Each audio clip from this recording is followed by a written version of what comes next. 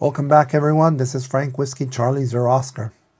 This is the RT Systems program software for the Yaesu FTM-510D ASP. Well, it doesn't have to be ASP. It could be the non-ASP.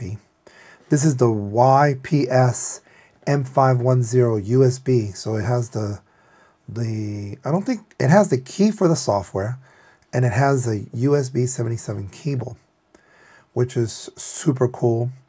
And most likely you need to choose, it says right here, Windows or Mac choice for program made at download. So you got to choose which one you want. You can't have both.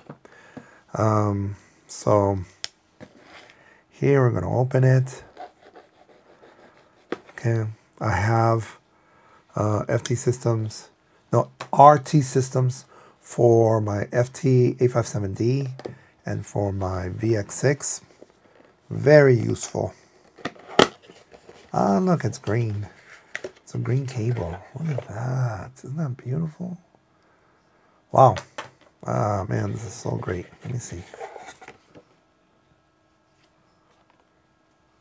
So here, congratulations, you're on your way to complete radio programming. It's a phone number. I've called these people.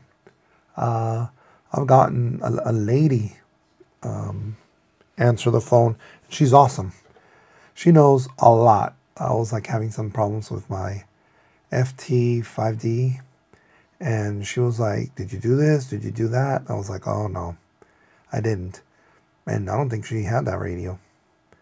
So these are great people. Oh, awesome.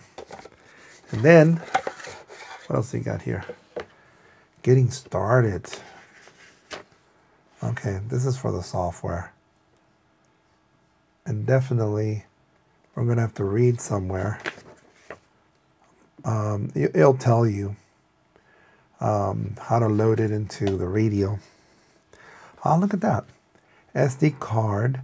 Hints and tips when programming your radio. Huh. I don't think it comes with it. Using a MicroSD card for programming the radio can be tricky. Oh. So maybe you get one of these. You might buy one. What is this? Radio setup the easy way. Set up all features, not just memories, with RT System programming software and cables. I believe it. And then we have serial number enclosed. Oh, this used to be a CD back in the day. Not anymore.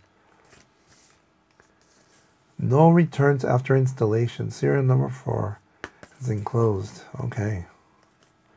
So, you kind of know what is inside the box now.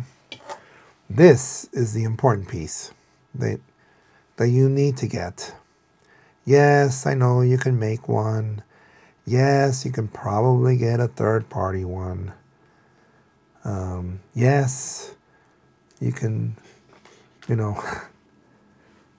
build, like I said, build it yourself. I've built one of these before. Whatever this, 8-pin, 2, 4, 6, 10 pin. Jeez. I've done it before, but it just, USB, I've never done USB before. So, this goes, let me see. This one doesn't have, oh look, it has an arrow. I can barely see that. But it does have an arrow. And the arrow, does that go up or down? Maybe down. Ooh, I'm not liking this. Oh, there it is. Yep, it goes in there very nicely. Let me see. There are, on the bottom, 1 pin, no pin, 2 pins. Which is something like this, yeah. You should never force these pins. If you don't feel like it's going in nicely, do not force it. You bend one of those pins, you're done. Maybe it'll loosen up a little bit, and poop, it pops, and you'll be sad. This is a nice long cable. Oh, that's nice. You would think, you would hope by now, you know, they would use USB-C connections or something for programming the radio. Maybe in 10 years. You know, most likely, this technology to license is very inexpensive. Most likely. That's my thinking. So that plugs in nicely. And we'll have another maybe video on how to do that. I have taken my FT5D radio and taken those values and then place it on my VX6, and I placed some of those VX6 values, you know, the repeaters and all that, on my FT-857D. So putting it here, copy and pasting, shouldn't be too much of an issue. Now I love Macs, and you know, I use them all the time, but for a PC, I think ham radio is more of a PC thing, which is unfortunate.